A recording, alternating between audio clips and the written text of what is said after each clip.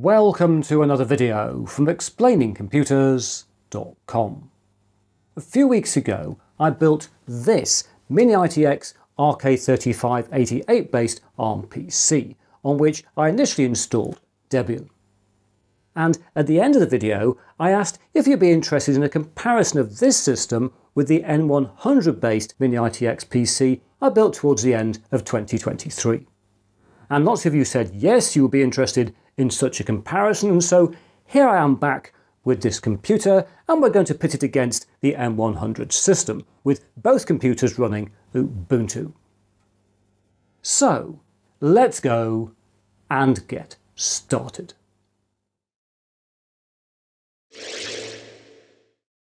Right, here we have our two systems, the RK3588 one, which is based on a ROC 5 ITX board, and the N100 system, which is based on an ASRock N100DC-ITX motherboard. Both boards come with a pre-soldered processor, and on the ROC 5 ITX we also have pre-soldered memory, which here is 8 GB. But on the ASRock board we have one slot for a DDR4 DIMM, which here is fitted with an 8 GB Corsair Vengeance module. And when I built these systems, the prices for the board, including processor and 8 GB of RAM, were £96 or $119.90 versus £144.36 or $156.43. For this video, I've fitted both systems with a crucial P3 500GB NVMe SSD, which is PCIe Gen 3. And I've also disconnected any additional SATA drives in the system. There's one over here in this system, there's one underneath in this system, and I've disconnected these drives so they don't feature in our power consumption tests. Running through the full specifications, the RK3588 is octa-core with 4 ARM Cortex-A76 cores running at up to 2.4 GHz and 4 A55 cores running at up to 1.8 GHz. And it also contains an ARM Mali G610MC4 GPU and a 6-TOPS NPU. Meanwhile, the N100 has 4 of Intel's 13th generation efficient or E cores clocked at up to 3.4 GHz, as well as Intel UHD graphics with 24 execution units. And, as already noted, both systems have 8 GB of DDR4 RAM and a 500 GB PCIe 3.0 NVMe SSD. On both boards, the latter is plugged into a 2-lane PCIe 3.0 M.2 slot, with both systems also having a second M.2 slot for a wireless module. I won't detail all other specifications as I've done this in earlier videos, but key features of our RK3588 system are 4K and 8K HDMI outputs, an HDMI input, and 4 SATA ports. Meanwhile, our N100 contender offers VGA as well as HDMI output and has 2 SATA ports plus a 4-lane PCIe 3.0 slot. And so, overall, both systems have a lot of connectivity and certainly a great deal more than on the average Mini PC. Aside from having very different processors, they're also, in terms of other hardware, on the face of it, pretty evenly matched. So let's connect them up and compare their performance.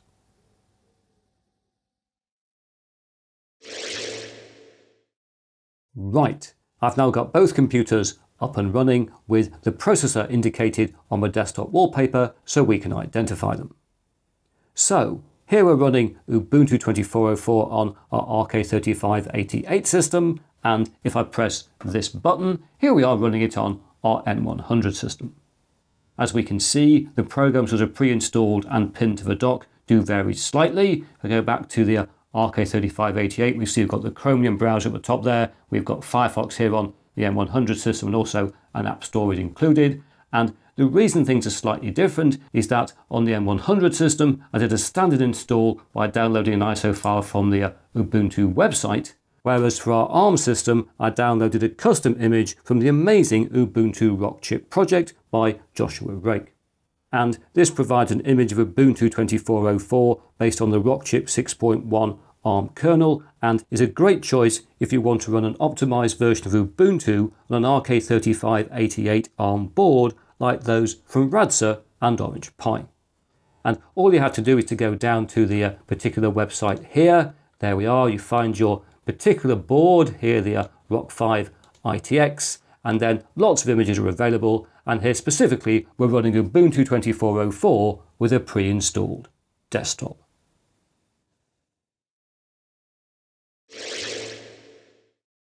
Now, I thought we'd begin with a boot test, and I know this is a bit controversial as it does depend on the BIOS settings on the N100. But everything is on the defaults here, so let's turn on the power. And here we go. Very exciting. Oh, the RK3588 is showing its hand first. But no, we have a cursor on the N100 as well, and ASRock on the screen. This is an amazingly interesting event, isn't it? This should have been in the Olympics. Maybe it will be there next time in Los Angeles. You never know. Anyway, Ubuntu's on the screen on one side, Ubuntu's on the screen on the other side. Which one's going to win? I think I know, yes. The RK3588 has won on 24.6 seconds compared to 27.2 seconds on the N100, which, to be honest, is pretty even, so let's move on to the next test.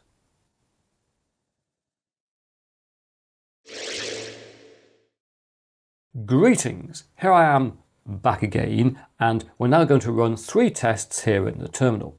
The first of which is going to be a CPU test, and before we run that we'll do an ls CPU just to take a look at the CPU statistics, and we'll scroll all the way back up to the top of that, where here we can see we're definitely on an RK3588 system. It has 8 CPU cores. It doesn't tell us how many threads per core, but the answer to that is 1, so we've got 8 threads we can use in our test. So let's just clear the screen like that and bring up a Sysbench test.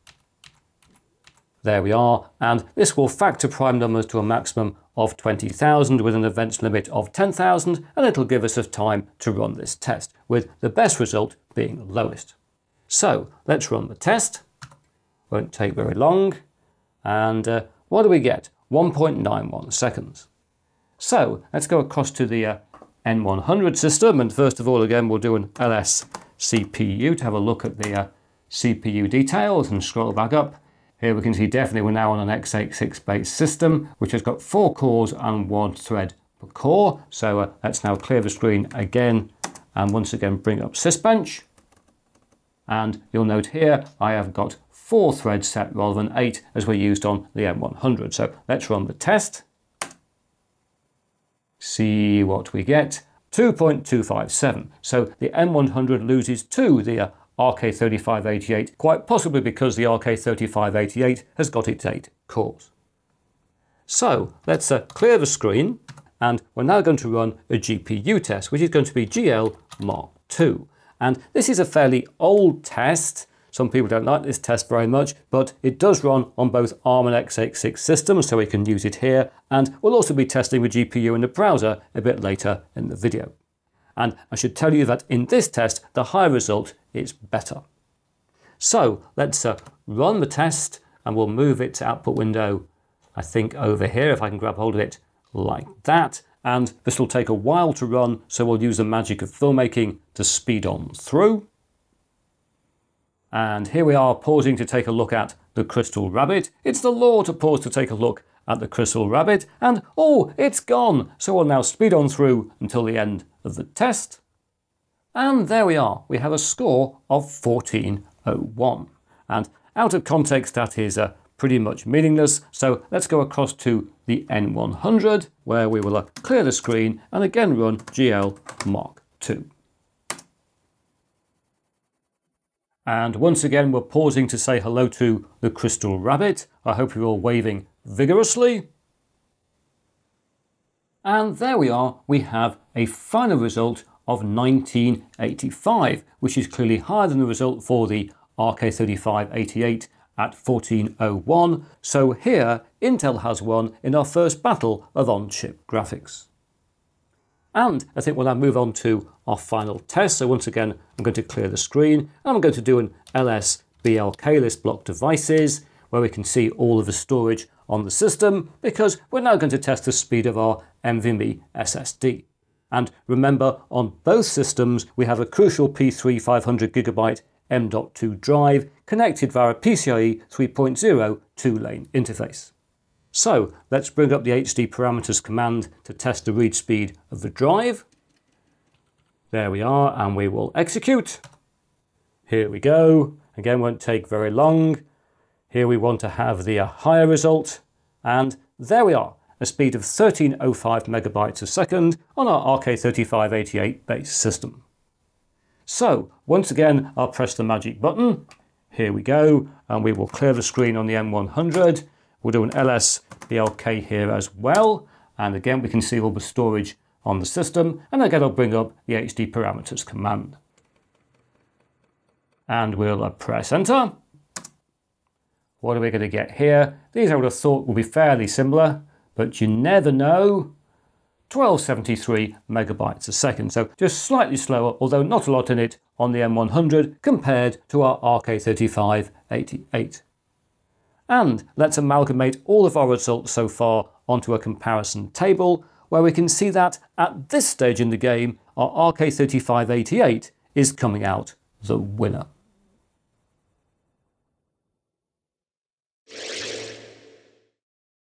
Guess who's back again? It's me, and we're now going to do one of my favourite tests, which is where we use the GNU image manipulation program, GIMP, to do a quick render test. So let's do a file and a new, and 1920-1080 as a default image, and we're going to go to filters and render, and we're going to do lava, and I've got this now set up on the RK3588, and over on the N100 exactly the same thing is set up as well, like that. So let's now put both of these side by side and use the magic of filmmaking to start them at the same point in time. And away they go on the next way out wacky races. And oh look, the N100 has won already, 3.5 seconds compared to 8 seconds for the RK3588.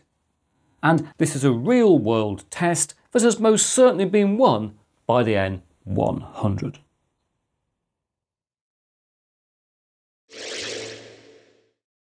Next, we're going to conduct another real-world challenge, which is rendering my standard edit test here in Kdenlive. Both of our systems are perfectly capable of a bit of HD video editing, so let's go to Project and to Render, and I've created a script for my test edit, so we will start the script. And here, of course, we're looking for the lowest possible render time, so let's speed on through until the end of the render. And there we are, this RK3588 system has exported the video in 2 minutes and 42 seconds. So let's go across to the N100, where guess what, everything is set up. So we'll just go to render and once again start the script. And for a second time, our N100 system scores a fantastic win. A great result for the Intel-based PC, and if we once again amalgamate results on our comparison table, we can see that things have changed quite a bit.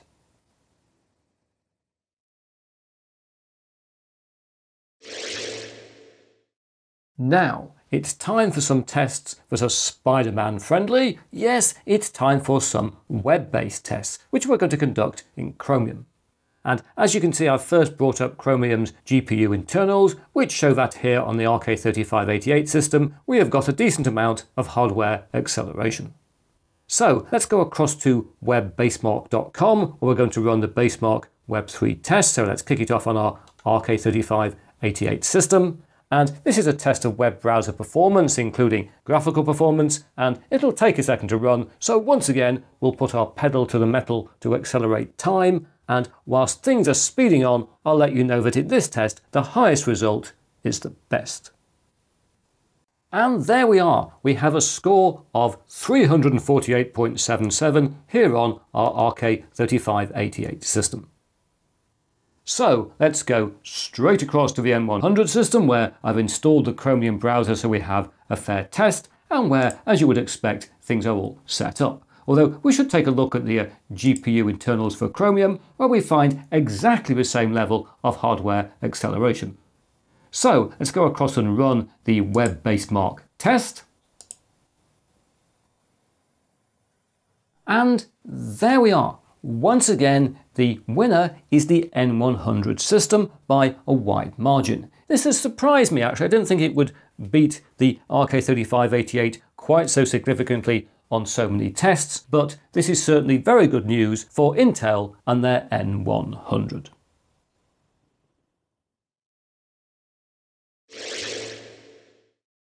Right, here I am back again to test streaming media playback.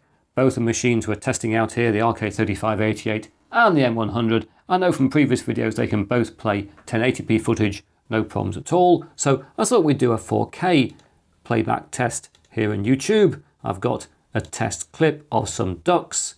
We're seeing this in a 1080p video, but we are playing here 4K 3840 by 2160 footage. And there are a few drop frames just as things started out, but after that it's clearly settled and there are no problems playing 4K footage at all. And it's always nice to see some ducks in the video, and indeed some geese. So let's go across to the N100 system. Here we are, I've got the same test set up as you would expect, and again we will full screen that and set this playing. And there we are, it's going. And this is showing no drop frames whatsoever. Again, it's settled and, well, it doesn't have to settle, does it? It's got no drop frames whatsoever, which is very good. We can see our ducks in 4K, no problems. So I think this test is clearly a draw. Both of these systems have no problems playing back our test 4K video.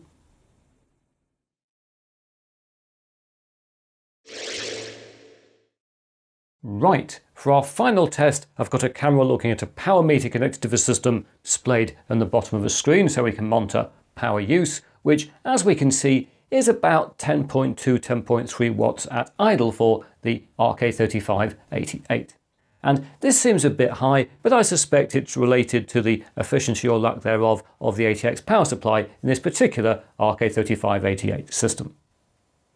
And I brought up the Sysbench command in the terminal. As you can see, I've adjusted it so when we run it, it'll keep running for some period of time, and it'll show us power use, at least with the CPU at load, which has gone up to about 14.1, 14.2 watts, which is pretty reasonable. That's pretty good for a system at load. So let's go across to the N100 system. Here we are, and here we can see our idle power use is about 11.1 watts. Varies slightly more, but not a lot. Oh, 11.2 it was then for a second, but something like that. And again, we'll run the Sysbench command. What's this going to do? Where we're going to go? Oh, we are going significantly higher, about a 22.8, 22.9 watts. This is how it won on all the previous tests. It won by using more power.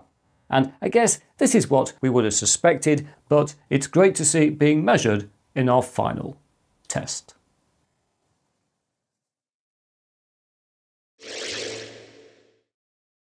And so there we are. We've come to the end of our tests and can take a look at our final results table.